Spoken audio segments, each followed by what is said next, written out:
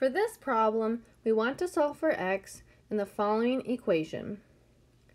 First, we can factor out the denominator of the first fraction.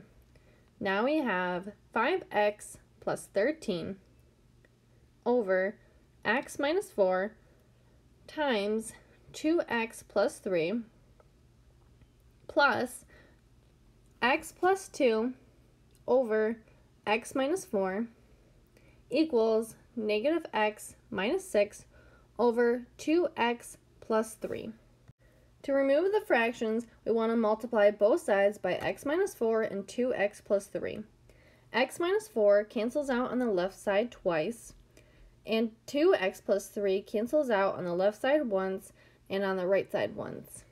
Now we have 5x plus 13 plus 2x squared plus 7x plus 6 equals negative x squared minus 2x plus 24.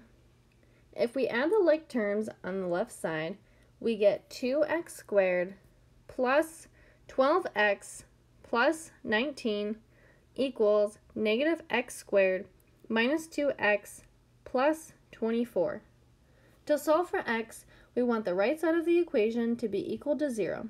So we're going to subtract negative x squared minus 2x plus 24 from both sides, giving us 3x squared plus 14x minus 5 equals 0. We can factor out the left side to become 3x minus 1 times x plus 5, which is equal to 0. Now we have the equations 3x minus 1 equals 0, or x plus 5 equals 0. For the first equation, we'll get x equals 1/3. For the second equation, we'll get x equals negative 5. Now we have to check for extraneous solutions. For a rational equation like this one, an extraneous solution is when the denominators are equal to 0. So we have the equation x minus 4 cannot equal 0, and we have 2x plus 3 cannot equal 0.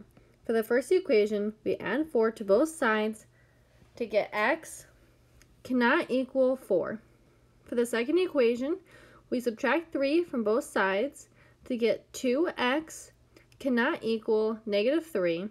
If we divide both sides by 2, we get x cannot equal negative 3 over 2. Since neither of our solutions are 4 or negative 3 over 2, x equals 1/3 and x equals negative 5 are both solutions to our problem.